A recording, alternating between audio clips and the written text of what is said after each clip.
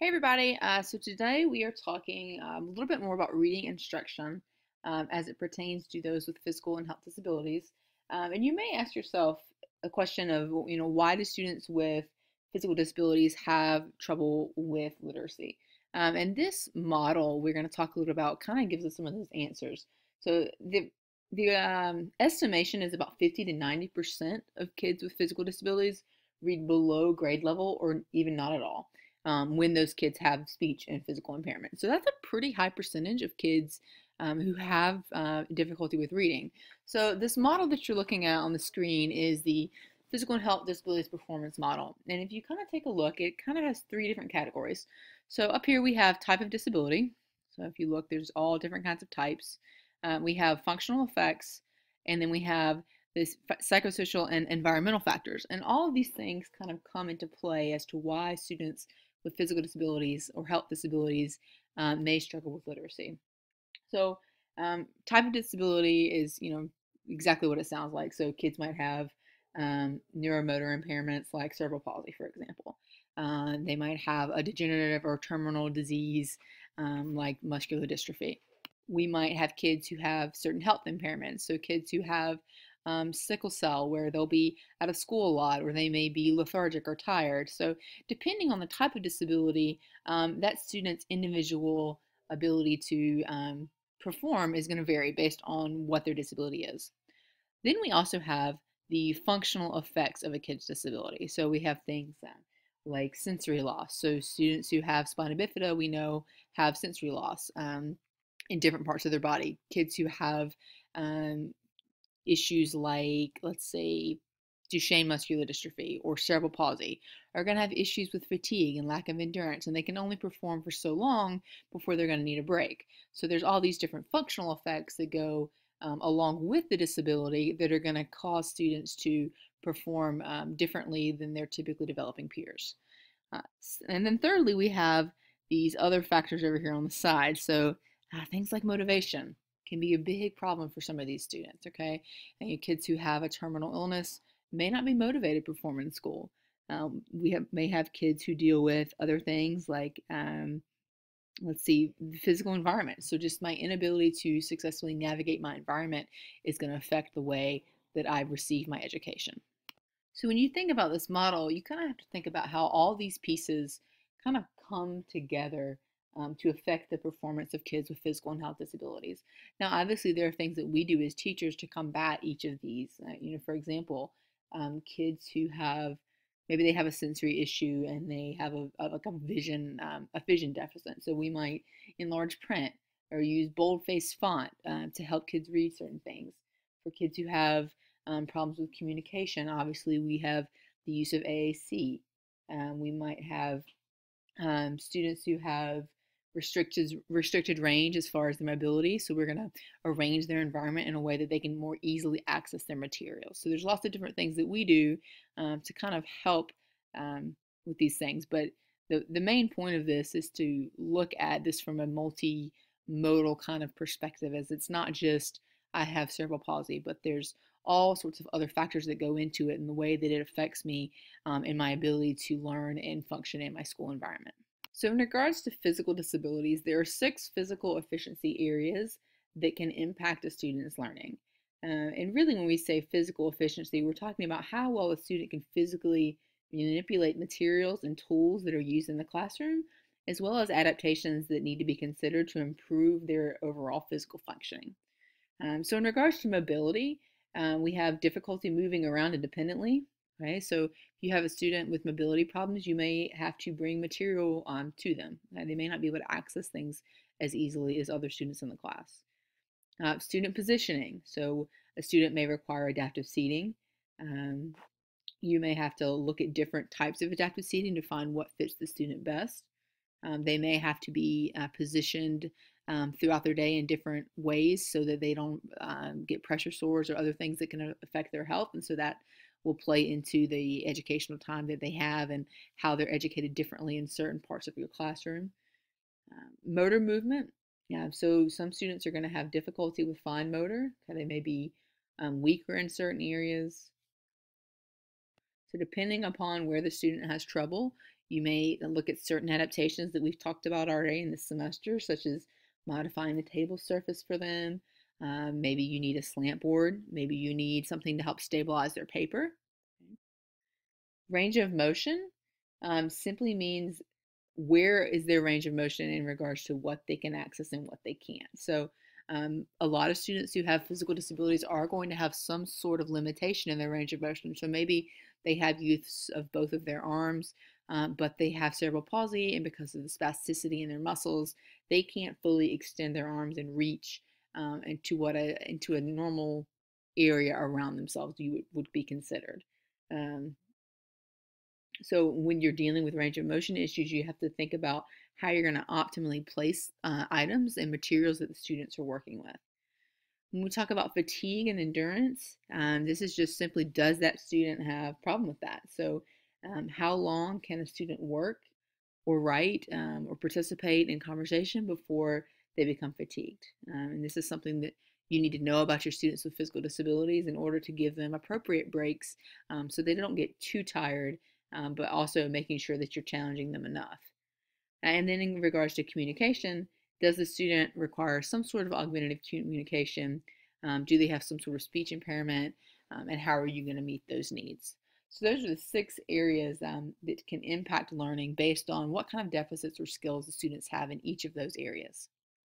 Reliable means of response is such an important piece of educating students who have speech impairments. So when we say, does a student have a reliable means of response, it simply means, do they have a way of communicating which those around them will understand? This is one of the first things that I like to ask teachers or adults when I come across a student with a speech disability, and I will say, what's their yes, no? How do they say, how do you know they're enjoying something? What ways do they communicate in which you know is reliable? So in order for students with severe speech and physical disabilities to participate, we must first know their reliable means of response, and if they don't have one, we must teach it. Um, it's really determined by the consistency of the response. Um, Sometimes students will have an isolated movement, so they might raise their right arm to say yes. They might put their head down to say no. Some students will use a blinking mechanism that they'll blink if they mean yes, they'll blink twice if they mean no. So it really varies based on the student. Um, some students will actually be able to touch and access something. So maybe they have um, a picture card that they touch to communicate. I've come across some students whose response was sticking their tongue out if they were communicating yes to something. Um, Now, it's important with reliable means of response that we ensure that errors that the students make are learning errors and not a motor movement error. So, for example, sometimes I'll be out in a classroom and I'll watch a teacher work with a student, and maybe a student is selecting a button on an AAC device in which there's 2 buttons and they're relatively close together, and it's hard to tell if the student made an error because they really selected the wrong item, or if they made an error because their motor movements are not as defined as they need to be, if that makes sense. So essentially what you need to do is, at first, particularly, you need to have your options spread apart if you're having the student do some sort of motor movement to select an item. That way, there's no question as to whether or not the student, what they meant by their motor movement. Whereas when you have 2 items closely together and students try to select, it's very easy to pick one over the other accidentally. So hopefully by now in the semester, you guys all are well aware of AAC and well aware that AAC can be used to promote literacy for students. Um, so when we talk about AAC to promote literacy, one of the big things is, how is the AAC device actually programmed? Um, I hate it when I go out and I see a student using an AAC device and it's just not really appropriate for the student. Sometimes they're just too complicated. Sometimes they're just not even arranged in a good way, especially if we have a device in which it's a multi-page device where you hit one button and it leads you to a whole other page. So you really have to ask yourself, is this set up to promote literacy for the student in a logical way that makes sense? So for example, if you're using your AAC device and you want to have kind of activities that go along with what you're doing in your classroom. Well, if the students in the classroom are studying Treasure Island, then the AAC device needs information on it regarding Treasure Island, whether it's the story of itself. Maybe it can be read through the AAC device. Maybe there's a specific page of vocabulary from the story in which the student can answer comprehension questions from. So it should be programmed basically to meet the specific needs of the student at that time. And you might say, well, that takes a lot of time. And yes, it does. So it's something that should be strategic in that it's done in a way that students are going to use it to maximize their time. So if you're going to be working on Treasure Island for the month of October, well, that's well worth your time to program a page on that device to correlate with that story for the student to use in order to promote their literacy.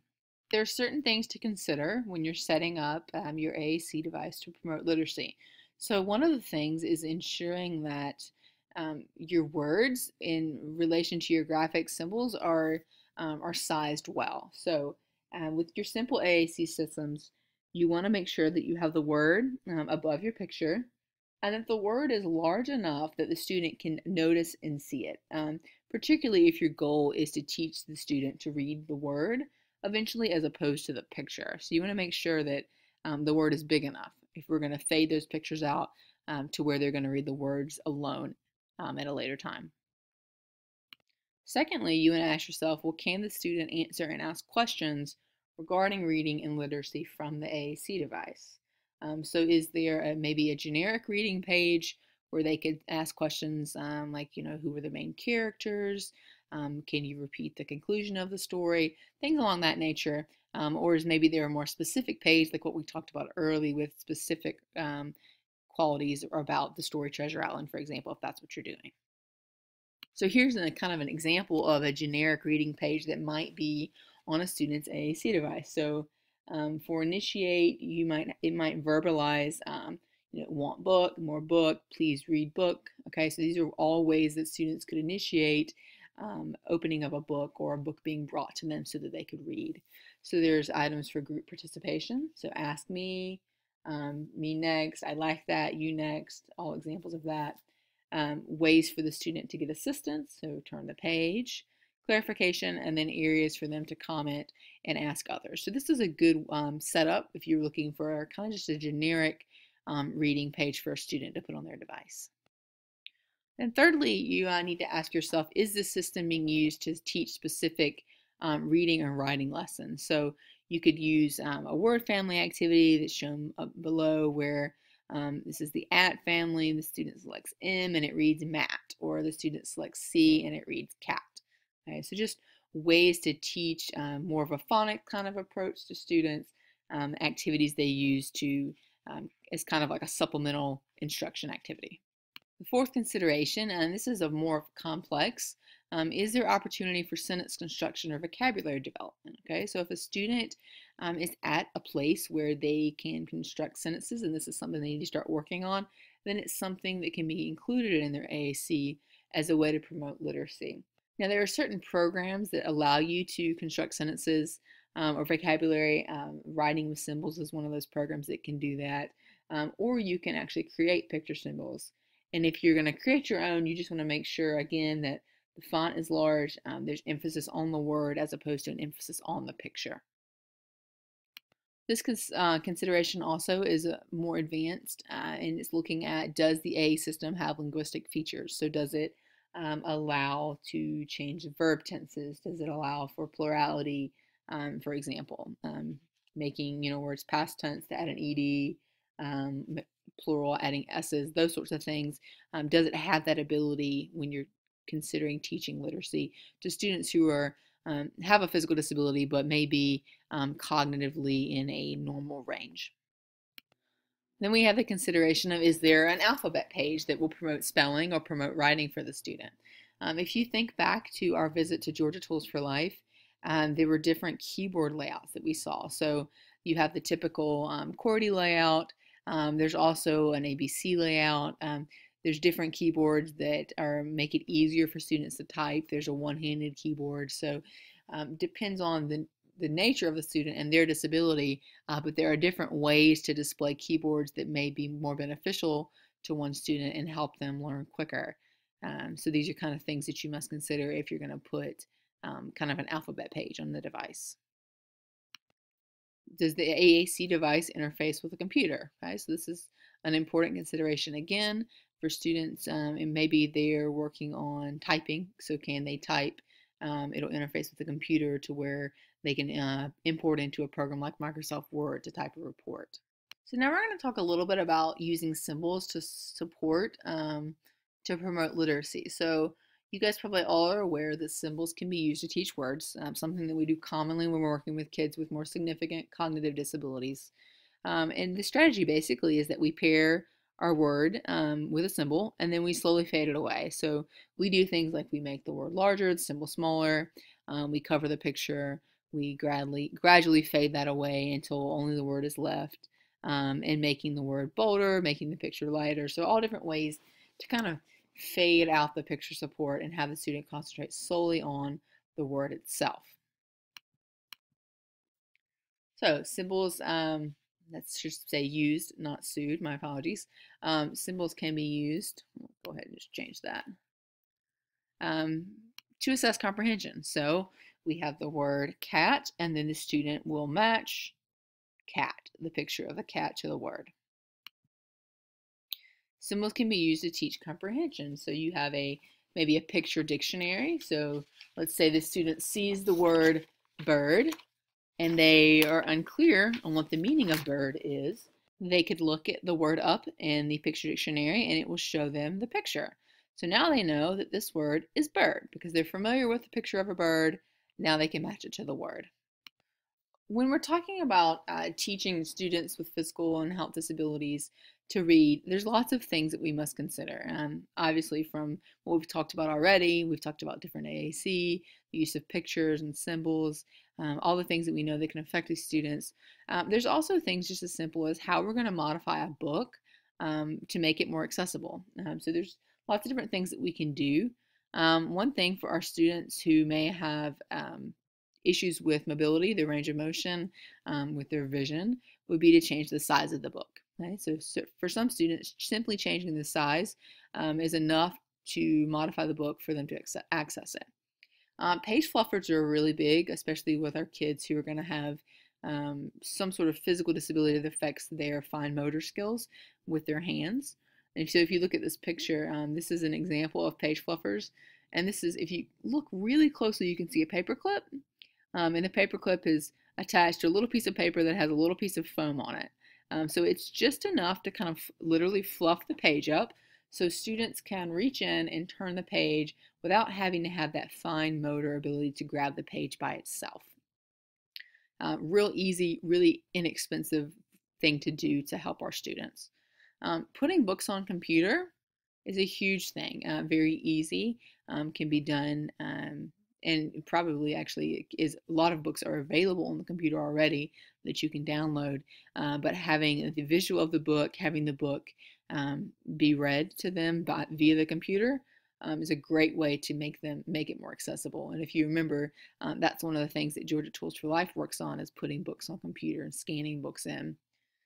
Enlarging and changing the font size, so making it bigger, maybe making it bold versus so that it stands out more for students with visual impairments. Adding symbols to each word, so again, Writing with Symbols is one of those programs that if you type a book into Writing with Symbols, it'll put a symbol with each word that can be really helpful for our students who have maybe lower cognitive functioning. So some students are going to have trouble basically following a line of print. And we know that a strategy that we teach kids is to follow a line with their finger. Well, if I have a physical disability, it might be much harder for me to take my finger and track what I'm reading. So one thing that you can do is a color line prompting strategy. And basically what it is, it's using two different colors, and you draw a line between two lines of text. And initially the color kind of will change back and forth often, which will help the student to track.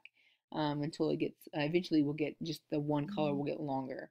In the first line, basically you're going to track from the color line below, and the next line you're going to track above. So it's one line between that you can essentially track 2 lines of print with. So it's just one way to help students not to lose their place when they're reading from one line to the next.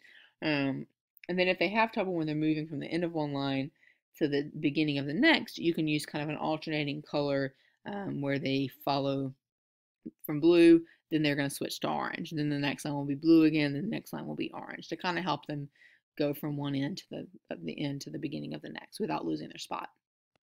So when we talk about emergent literacy, we're really talking about the literacy that takes place typically from birth to preschool. Now, depending on the level of the students that you teach, you may have kids that are in high school that are working on emergent literacy skills. So some things that fall within this category are understanding rhyming words, being able to identify letters, being able to identify words on a page, understanding logos within the community, and the reading abilities of children who are not yet conventional readers really fall up under this category. So if you have a student who you say, yeah, they're not a reader in the conventional sense, those students are working on emergent literacy skills. So things that we might work on in our classrooms would be book knowledge. So how do you hold a book? How do you open a book? What's in a book? How do we create a story? Print awareness in and of itself, phonological awareness, as well as alphabet knowledge. So letter sounds, how to blend, and even looking more functionally at things like logos within the community and identifying pictures and sight words. All would fall up under emergent literacy. As far as book and print awareness, these are all great skills to be working on with your students, particularly if you have certain times of your day where you read. So teaching students how to open a book, where you start, how you read from left to right, pointing out certain things to them as you read throughout the book. Storybook reading with adaptations, so you can read predictable books, pattern books, journals for students. Another thing that I really like within emergent literacy is the use of wordless books and having students create or embellish a story as you go along. So having them select certain things that they think might happen next based on the picture in the book and elaborating on that. Repeated readings or repetitive books, you can adapt using a Big Mac switch. This is a great thing to do in your classroom. You have a student who can select the switch, which will read the repetitive ending of the book. So if you have a book that your kids love to read, you program the switch and then allow them to participate in that way. It's great to predict what happens next. Again, you can use an AAC device for this. You can have multiple devices programmed, or you can have a step-by-step in which a different statement will be read each time the switch is activated. So you can just kind of read those with your classroom. Interactive books, so you can have books that students can interact with more. You can have books that are on the computer that they access. So maybe you have a book and it's the Three Little Pigs, and when the wolf blows the house down on the computer, the house actually falls down. So ways that the students can kind of see the story come to life. When we talk about phonemic awareness, we really mean the student's ability to discriminate, identify, and manipulate individual sounds that are in spoken words. And then, of course, beginning phonics is the ability for our students to match letter-sound correspondences, begin to learn to blend and segment sounds in order to make words. Now, it's important to talk about scaffolding when we're talking about reading. Scaffolding instruction is exactly what it sounds like. It takes instruction and breaks it down for students in a way that it meets their needs. So if we think about the zone of proximal development, what you know is that spot, which is the distance between our actual developmental level of independent performance and our potential, right? And so our instructional level is an area between our independent level and our frustration level. So we want to make sure that we're challenging students enough that they can learn, but they're also not too frustrated. So we know we have to be in that zone in order to teach students. And this is kind of all based off of Vygotski's sociocultural learning theory. If you're familiar with Reading Recovery, it's one of the programs out there that uses scaffolding instruction. So that might be a good program to look into, particularly if you're working with students who are a little bit higher cognitively, and they're going to be working more on those phonemic awareness and phonics skills. Reading recovery might be a good program to take a look at. Another great approach to basic reading is self-regulated learning. So within self-regulated learning, students direct their own thought and actions towards goals. So essentially, um, what it is kind of a student taking control. Self-instruction is when students learn to verbalize the steps. So maybe they're learning to solve a math problem and they actually verbalize the steps of solving the problem while they're working through it. Okay. Self-monitoring is exactly what it sounds like. So it's maybe a student checks off um, boxes when they're actively engaged in reading during a reading lesson. Self-reinforcement, students reinforce themselves for meeting certain goals. So, self-reinforcement and self-monitoring kind of go together. So I self-monitor my attention level, or I self-monitor the steps to complete my math problem, and then I self-reinforce when I meet those. So these are all parts of self-regulated learning. These first three that I just talked about essentially come from the theory of behaviorism, which we all know is a theory that we operate out of, particularly in the field of special education. Um, these last four are more from an information processing theory. So we teach students rehearsal, which is repeating information, the ability to summarize information, elaboration. So how do you use imagery, using mnemonics, using questioning to learn material. Organization, where students are mapping things using concepts, maps, or charts, grouping, and then comprehension, monitoring. So my ability to reread material if I don't understand, self-question, and paraphrase information that I've learned. Direct instruction is a really common approach to reading. This is actually the reading approach I was trained on when I was in college. And it essentially is exactly what it sounds. It's very direct and systematic. So the skills in regards to reading are broken down into really small parts, and they're taught through lessons that are scripted. So they're highly structured, and they're in a logical sequential order. So the teacher actually will typically have a lesson that says exactly what they're supposed to say and exactly how the student will respond. There's a focus on antecedent prompts. And then there's an embedded kind of a model. I prompt you, and then I give you feedback. The lessons are very teacher directed, so it's very different from the self-regulated learning we just talked about, to where this is very teacher directed, not student directed. So there's a couple DI programs out there. You may have heard of Reading Mastery, as well as Corrective Reading, and both of those reading programs are direct instruction based. So great programs to look at if you're working with teaching students with physical and health disabilities. And again, this approach, as well as all the other approaches we have talked about, can be used with the nonverbal reading approach that we learned about last week. So keep that in mind when you're thinking about this material. You would take the nonverbal reading approach and apply to a program like corrective reading if you wanted to use direct instruction. The last approach that we're going to talk about is balanced literacy.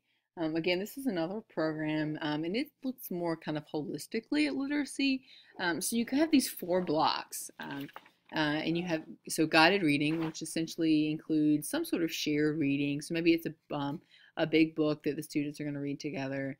The students participate in the readings. They might do a picture walk. There might be a partner reading involved, and then there's self-selected reading, where the teacher does a read aloud, so it may be 5 to 10 minutes. Then there's independent reading, a section where a student and a teacher will kind of conference. So the teacher calls the student over, they read a couple of pages, the teacher makes notes.